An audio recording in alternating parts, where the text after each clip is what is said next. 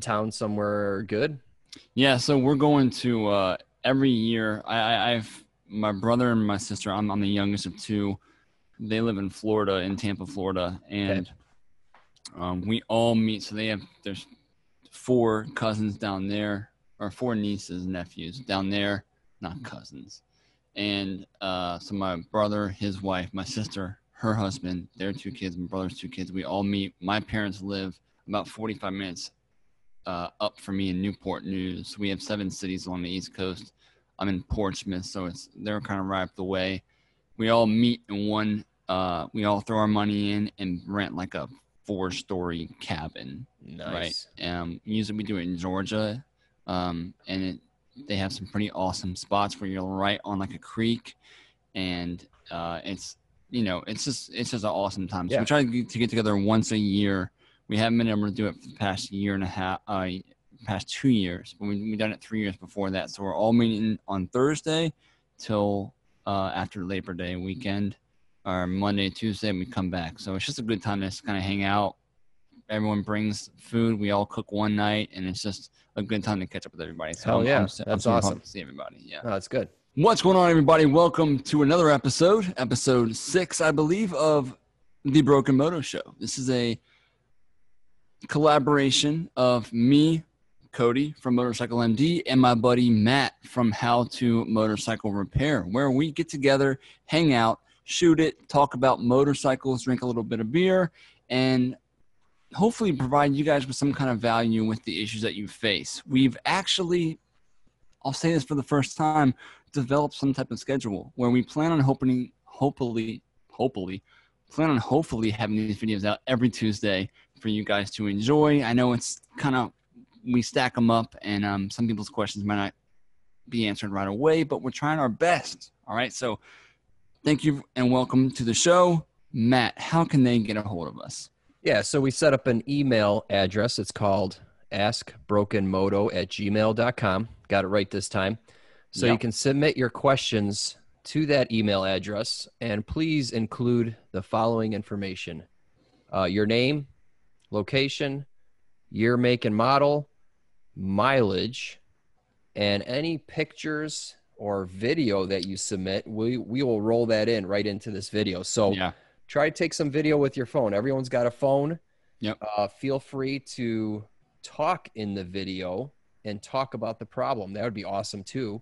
And maybe even a walk around the bike. Cause I mean, I've seen some of these questions come in, and then we see the video, and there's aftermarket air cleaners, homemade exhaust, all kinds of stuff that matters when we're trying to answer your question. So the more info you can provide, the better.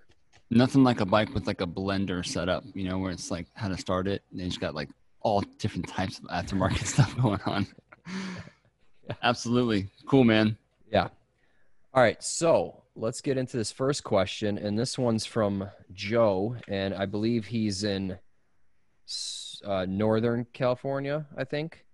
And Joe was nice enough to write. All right, there's one paragraph here and a whole page on the back. Boom. And I don't know what his question is. When I got to the bottom of it, I don't think there was one. He was just kind of stating a problem and what it seemed like. Yeah, I mean, he has problems. Yeah. But I don't know what his specific question is. Yeah. So I really don't know what to cover here. Let's just paraphrase this. Yeah, try to. Because all right, so he has a Chinese Tao 50cc scooter. It's basically a Chinese GY6 Honda clone motor. Okay. I believe it's carbed. Yep. He has to once a month tighten all the bolts because they vibrate loose. Classic Tao. Yeah. So he goes for a typical ride out of his town from 6 a.m. and doesn't get home till 11 p.m. on this scooter. That's freaking hardcore, dude. Yeah. It handles the hills and twisties along the Big Sur coast of California. Shout out. And in the land back. Man, that's awesome. I mean, if that thing is handling those kinds of roads, that's amazing. Hairpin turns, roars up some mountain roads that shoot off other back roads, and he's been up to 2,700 feet with this thing. So that's impressive for a Chinese scooter. Yep. So he's had some charging issues. Yeah. And some lights blow out and stuff like that. He put a new rectifier in it because it wasn't charging. Months later, he might have put multiple rectifiers in it. Yeah. Maybe. Months later, he had a problem with the battery. He wants to add in-dash USB ports. Maybe charge his phone or something. I don't know. But this is what I say, in my opinion, anytime you have any problems with your battery or lights, you should check the charging system. Simply sharing to hopefully. Oh, so he's sharing info. Yeah. Okay. All right. I don't know if he resolved the issue, but he definitely had one. So do you work on Chinese scooters at all? Man, if here's the thing, okay, wintertime, I'll work on whatever, right? Okay. Because the shop's commission based. If we don't have work, we don't have money, right? So I'll work on whatever. But we also sell this brand, not my decision, not the tech's decision, but my general manager's decision to sell a brand scooter called Wolf brand scooters. Wolf brand. And they were formerly known as Gorilla brand scooters, but they were sued their pants off because someone else already has a Gorilla brand scooter. But what I'm saying is that these Chinese scooters, there's more than a huge chance that they're all coming out of relatively the same area, and they're the exact same parts. Okay, so Tao Tao is a very, very well-known brand scooter over here. So it's like, I think it might be VIP is a popular Chinese brand, but guess what? They use the exact same parts as Gorilla, as Wolf, as all those brands. So yes, I have worked on them. Yes. So here, I've worked on a few Tao Taos. I think there was a 50cc like this one, and then a 150 or whatever. Yeah. I worked on a few of them, and I refuse to work on them. Yeah. Moving forward, and the reason is, the parts are low quality. Very low quality. And if you take out a broken part and replacing it, the new part that you're putting in feels so cheap in your hands. Yeah. And then you're putting it in, and hopefully that will remedy the issue. Yeah. Well, and here's another problem. Like, customers who buy these scooters for what, $800? Mm-hmm. And then they come in here, and my average repair bill is like $150. Right. Average. Okay. Right. So now you're stuck with a bill that's a third of your price of your scooter. I mean, they're never happy. Okay. That their scooter broke down. It's not my fault. Right. You know, but I just don't do it anymore. Okay. And then, like, I think I put a starter in one or something, and I swear it broke not soon after. Okay. Yeah. And it was just because I was holding this part. I'm like, dude, this thing is not looking good right now. It's gonna last. and not only that, there's not too much, there's no service manuals for them or anything like that. And I'm just like, I'm right. And there's no real way to get, like, surefire way to get the parts for them. You usually just like awesomescooter.com, and then you get the parts for them. Dude, we have brand new scooters, bro, out of the box. We sell them for that price. 2 weeks later, bad coil. I mean, 2 weeks later, they're back with a bad coil. Yeah. So it's likely that, I mean, if you really wanted to, try to, if you're having a charging system issue, it sounds all rectifier to me. It's like when I read through it, he was overcharging, he was undercharging, like back and forth. To me, it sounds all rectifier, which means the rectifier's melting or it's junk, and you put a brand new rectifier for that model on there, probably from, awesomescooter.com, and it's awesome part, you know, so that awesome part then fails you again. So you're either going to have to retrofit, you know, a good rectifier on there. Maybe the thing with like stealing something from a known brand like Honda for their Metropolitans and their Ruckuses, the rectifiers are built into the ECU. So you can't just swap the part, you know, because it's built in. So you're talking about a $1,200 ECU that has a rectifier in it. So retrofitting may be ideal, or run away. Buy a Honda scooter. Buy something. buy something that has some backing to it, you know? Yeah. Many people put the GY6 motors in the Ruckuses and then stretch them out. Cool. Still Honda electronics. I mean, it's still quality stuff that has a backing to it, where the Chinese scooter brand companies' main goal is to pump out as much as possible for the lowest amount of price. Yeah. So that their marketer in the US can then upsell it $400, because I'm going to promise you brand new scooters are coming in at like $300 and $400 and they're doubling their price. Yeah. Yeah. Yeah. I mean, I'm jealous of this guy, Joe. I mean, he's able to leave home and spend all day ripping this thing. He rips it on what seems like pretty nice roads. Mm-hmm. I mean, Big Sur and stuff. That's awesome. But I'm just not a fan of the Chinese scooters. Yeah. And I just choose not to work on them. I mean, I always get, so what I do is when customers give me inquiries, hey, I got this scooter, I just say, I'm sorry, I don't work on them, but I know someone who does, and I refer them somewhere else. At least I can help them that way. Let someone lose sleep at night. Yeah. Let someone else do it. Well, I mean, there's a bunch of places here that sell them and repair them. Oh, cool. Okay. I mean, that's their thing.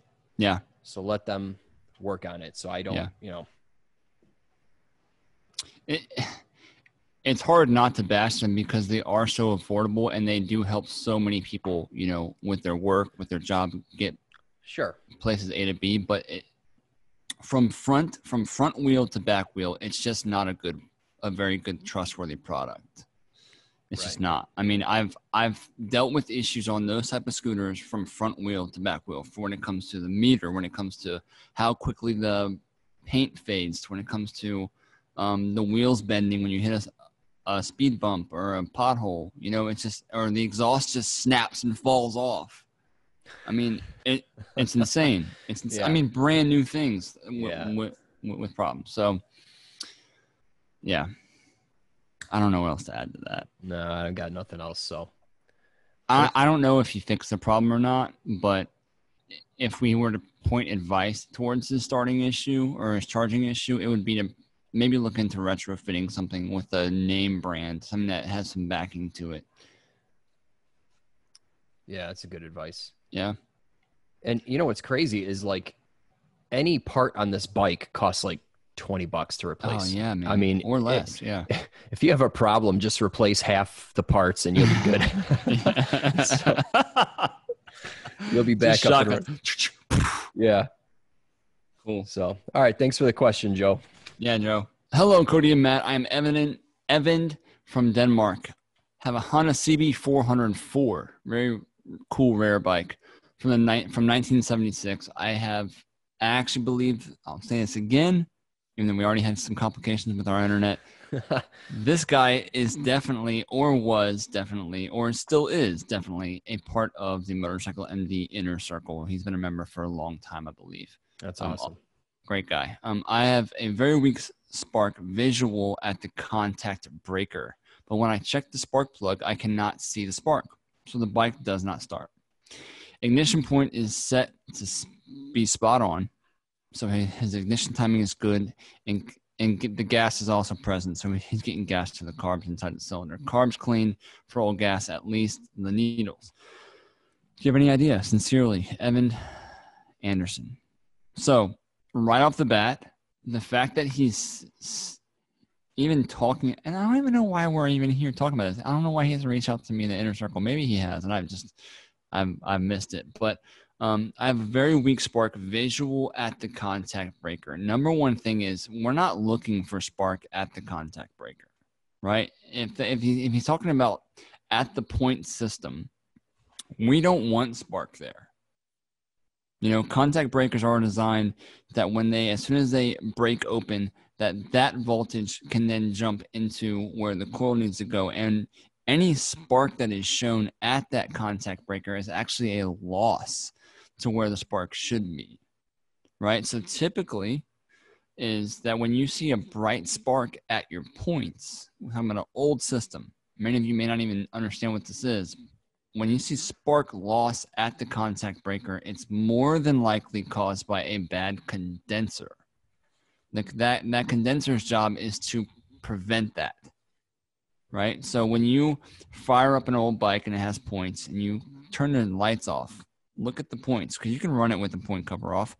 Run the points or run the bike and you're staring at the points. And if you're fireworks coming off your points, condenser or condensers are bad because that's their job. Their main job is to condense that spark so we can send it to somewhere else, which is the spark plug. Okay, so no spark should be visible. No spark, even though you will see some. I mean, it's just a little, right? Just a little bit. You know, it's almost unavoidable.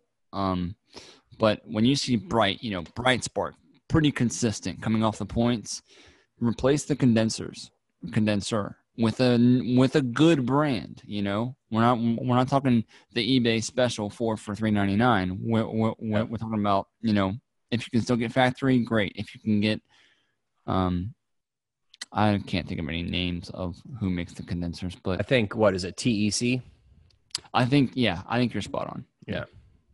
The more you pay, the better it works. Or try a condenser off of a you know, with Hondas, it's pretty cool. We use condensers off the old 750s, like the one that you just had, Matt, and the one you use for your engine rebuild videos. Oh, the 750? Yeah, we use the condensers off of those to power our forklift. Oh, okay. Nice. Works great. Yeah. So this is a CB4. Yep. So he's got 2 coils. Yep. For 1 and 4 and 2 and 3. So I don't know if he's having an issue at both of them or what, but yeah, okay. Maybe both are bad. So yeah. That's what I would check. I mean, doesn't specify too much about which cylinder it is. I have very weak spark visual at the contact breaker, as if there was supposed to be some there, which is false. We don't want any there, if at all possible. Okay. Maybe time for new points plate, points and a condenser. Sometimes it depends on how worn out the points are, but replace the condensers and go from there. Sometimes the condensers are like soldered into the coils, which makes it a real pain. All right, next question. Hey, Cody and Matt, thanks for taking the time to answer some questions. Your content has helped me learn a lot about my bike and bikes in general. I bought a 75 Honda CB750 2 years ago, my first bike. See photos attached. So we'll throw the photos up because it's a cool looking bike. Bing! 110 main jets, 42 pilot jets, stock airbox, aftermarket 4-2 pipes with mufflers, but no baffles. Bike starts and idles nicely, pulls smoothly through all the gears.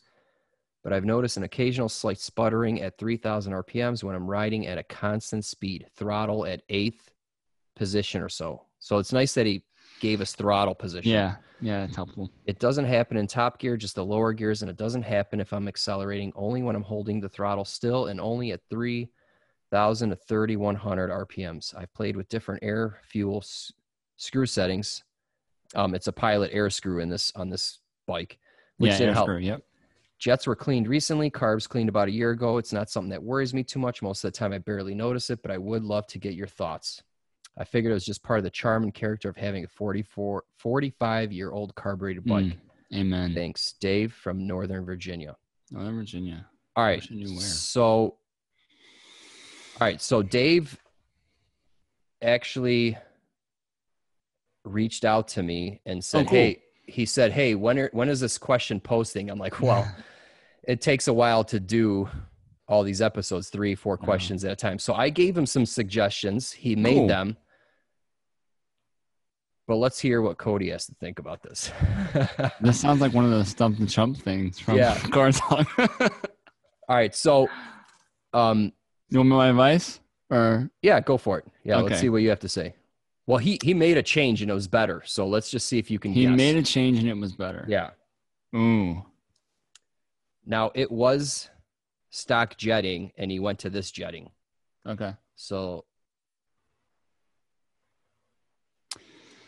I'm going to say that I believe 110 main 42 pilot. I want to think that 42 pilot is not the right idle jet for it.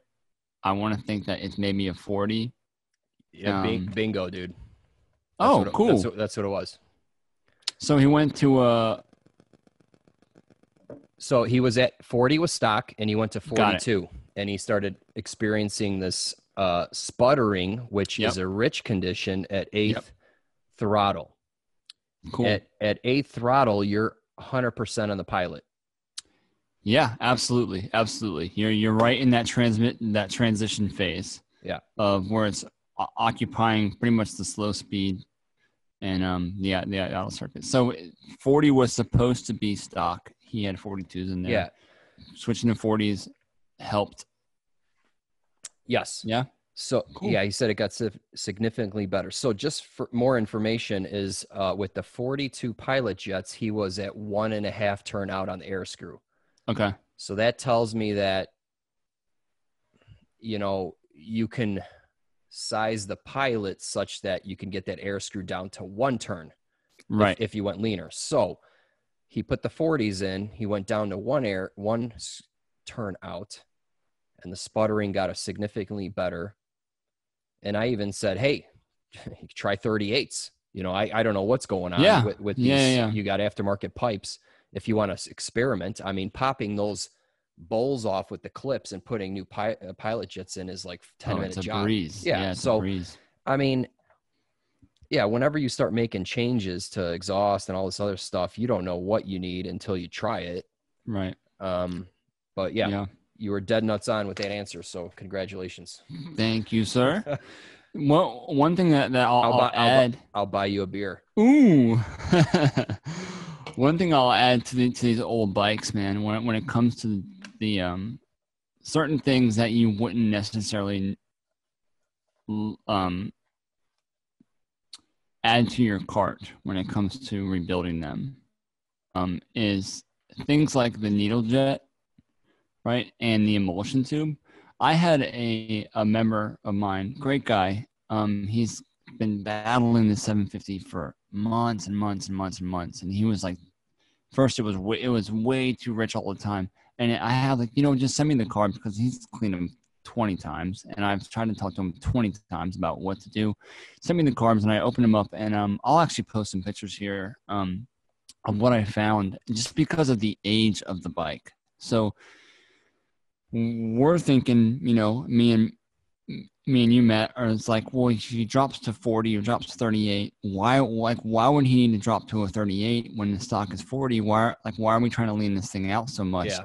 And long story short, the metal just gets eaten away, man. Like things change in those carbs over time, or the brass gets eaten away. I mean, this member that I had, he was getting like 90 miles to a tank, and I was like, that just doesn't sound right. And so he sent me him, and dude, the emulsion tubes are just like blown out.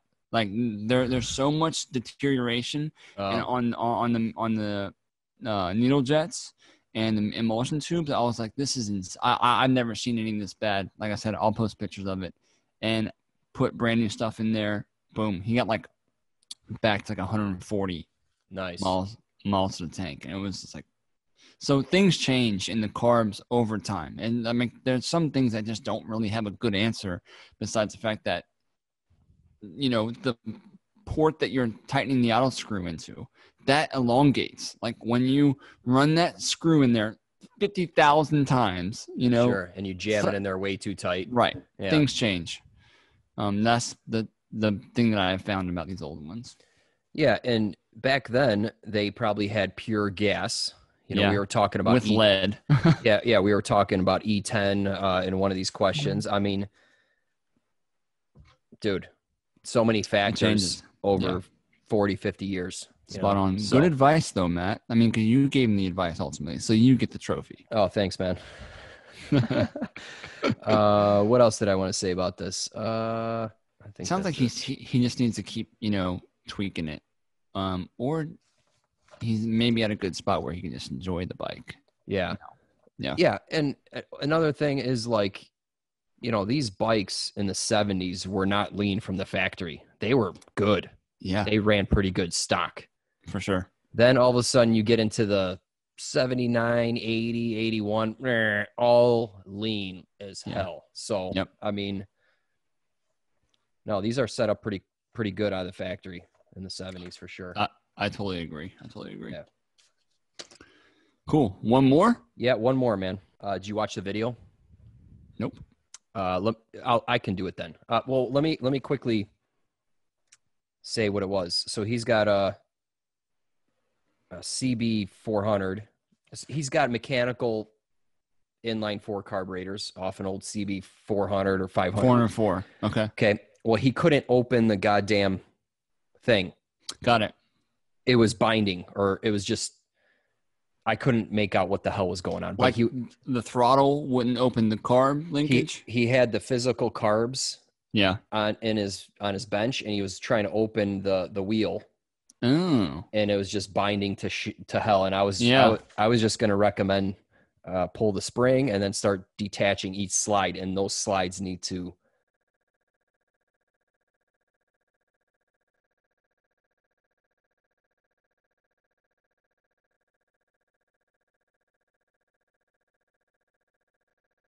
something's going on. I don't know what. Yeah. I actually ran into that on a 78 750 CB750. This is when they went from the bottle. So this is a couple years after they went from the bottle top, like the screw top carb, to the key, like what I call like the key top carb, which is like a plate that you remove. Right. And someone had, when they bolted all four carbs to that big backing plate, there's supposed to be like a little nipple that fixed into a hole to allow the carb to sit onto the plate nicely, and it was off. And what that did is, from them running the bike, because it ran, over time, it would literally warp the tunnel of the carb to where no matter what I did, I couldn't fit the mechanical slide in smoothly. It would like hit this rough spot every time, and I sanded and trying to get this thing open. I was like, this is stupid. Like you just need new carbs, because the whole body warped because they were installed incorrectly, and the heat, I think, just like kind of like tweaked it. Gotcha. All right, you want me to read off this question and then we'll just talk about it? Yeah, I thought we were. No, I was just explaining. No, let's yeah, read it off. Okay. All right, next question is from Dragonfly Chiba. That's his name. Yeah. Hello, I need help with my carburetor. Throttle lever is not rotating and carbs do not open or close. What could be wrong? Best regards. Okay, so in that video, he has 70s mechanical slide carburetors that are found on a lot of CB4s. 400, 500, 550, whatever. Yeah. So what's going on is something's binding or something's not right. I don't know what it is, but what I would recommend is, first off, pull the spring off, the return spring. It's probably still going to bind, and you're going to have to just start taking things apart. Right. And each time, obviously all four carbs are linked under the keyhole caps. Yep. So unhook one, see if it gets better. You should be able to slide each throttle valve up and down, and it should be smooth. Super easy. Yeah. Yeah. No resistance. So something is going on, and what you need to do is isolate the problem. So just start detaching all four, see where the problem lies. I mean, that's the only advice I can give at this point. That's the best possible answer for a mechanical type issue where it's you're applying a function and it's not responding properly. Tear it down bit by bit, starting from left or right, and then go through it. What I was saying, dude, I totally thought that we were already. No. I'm not It's all about right. to say all that again, but what I I will can say, just edit that and drop it right in here, but let's drop it go. in. Yeah. All right. No. So what I found on, I believe I had like a 78 set of carbs. This is when they transferred from the bottle top to the key top, what I call the key top carb, when you lift the plate off. Something similar. The 550Fs or the 550s are very similar. They just look a little bit cooler, I think, a lot more over-engineered as Honda would do back then. But someone had installed all four carbs onto that big BP backing plate incorrectly, to where they didn't like one was kind of hung up, and that carb itself just sat there, not installed correctly, not seated flushly against that backing plate. And over time, heat, because it would still run, but over time, heat and those variables that took place allowed that body to actually warp itself. And All right, guys, it looks like Cody is having some technical difficulties with his Wi-Fi. So that's it for this episode. So make sure to comment below. Let us know what you think. Remember, submit your questions to askbrokenmoto@gmail.com. And don't forget to check out our beer link. All right, see you guys in the next episode.